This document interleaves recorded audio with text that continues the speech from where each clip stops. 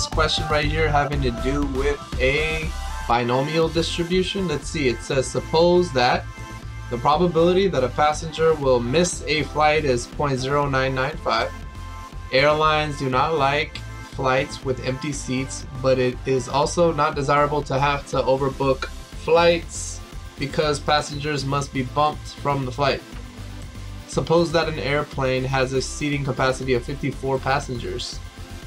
Okay, if 56 tickets are sold, what is the probability that 55 or 56 passengers show up for the flight, resulting in an overbooked flight? Okay, notice here that there is how many seats? There's 54 seats on the plane.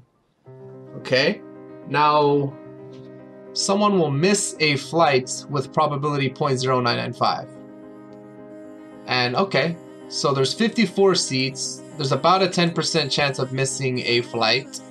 So around 5.4 people will miss.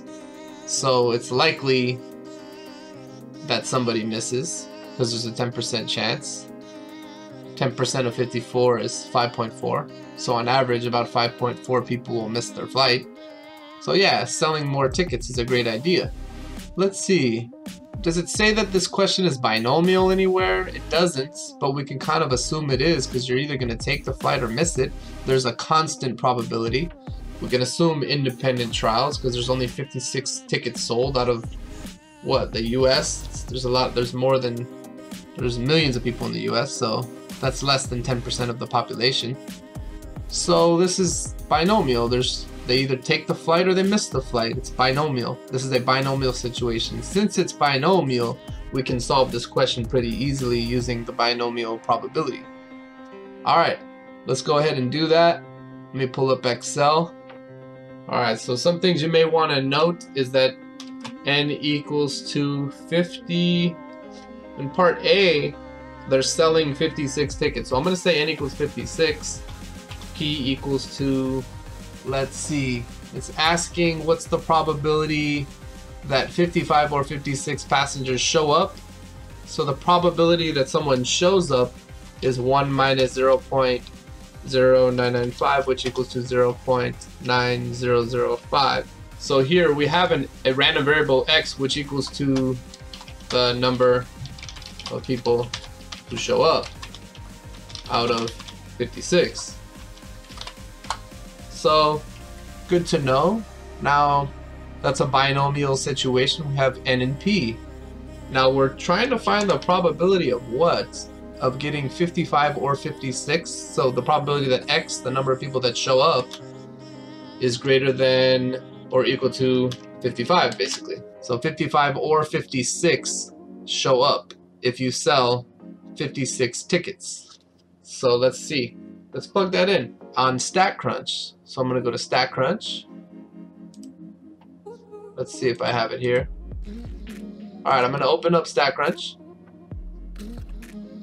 And I'm going to go to Calculator, Binomial. And I'm going to plug in n equals to 56 p 0.9005. I'm going to go greater than or equal to 55. And that's it.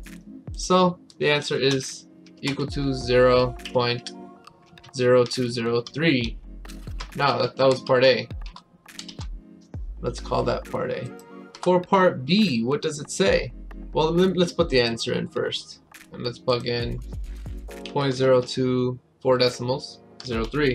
Okay, part B says the probability that a passenger will have to be bumped. On part B, it says they try to trick us. They change the number of tickets sold there. So now we have n equals to 60. We have a different random variable with a different sample size. Same probability, this though, 0.9005. We gotta realize that they're bumped. What's it say? What is the probability that a passenger? Okay, bumped basically occurs if x is what?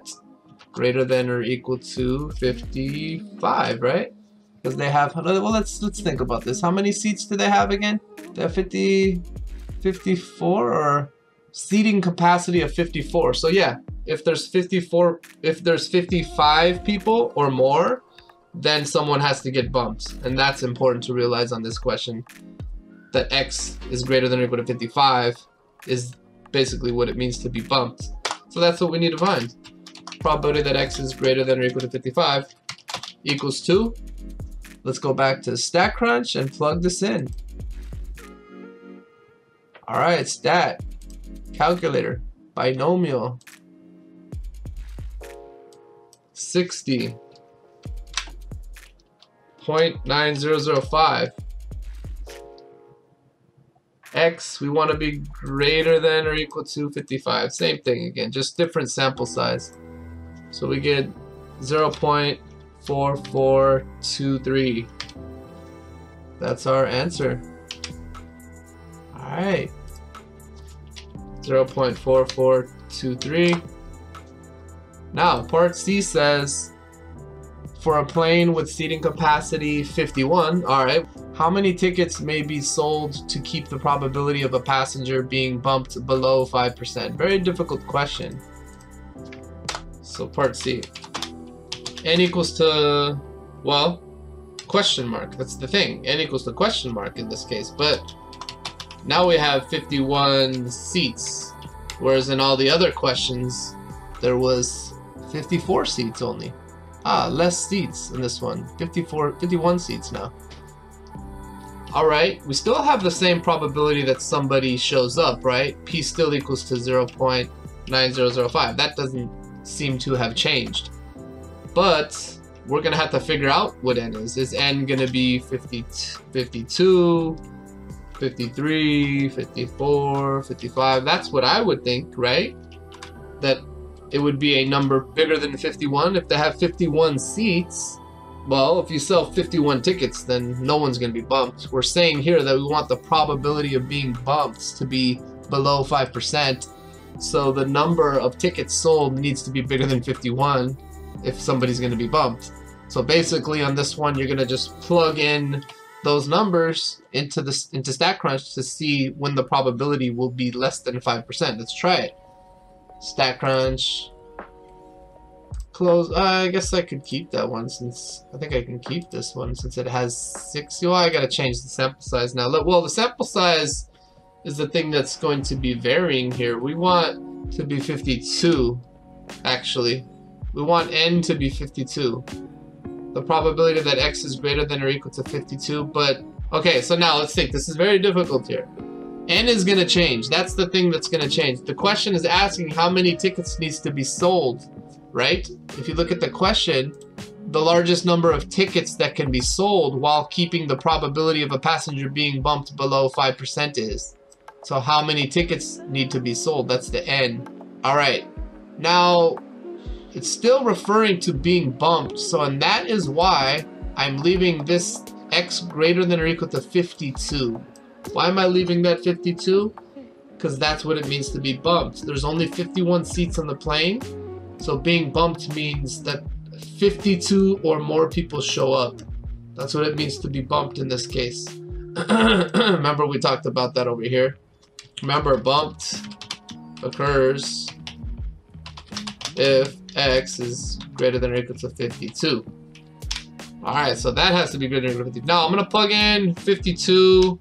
Okay, but we can sell more tickets though and keep the probability below 5%. If I change it to 53 tickets, well, that probability is still below 5%. See, so let's move it up. And so we want to sell as many tickets as possible to bring in as much revenue as possible. Change this to 54.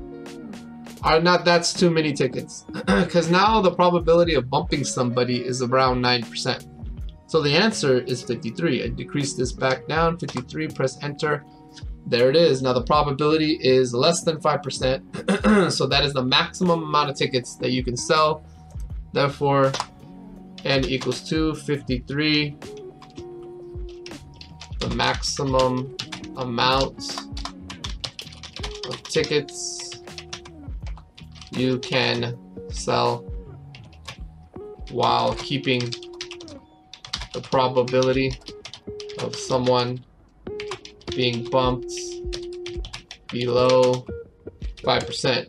Tough question, but that is a good explanation. You should sort of write down your explanation there in your own words. Make sure you understand what is happening in this question. So we're gonna plug in 53 for the answer, and that's it. So I hope that helps.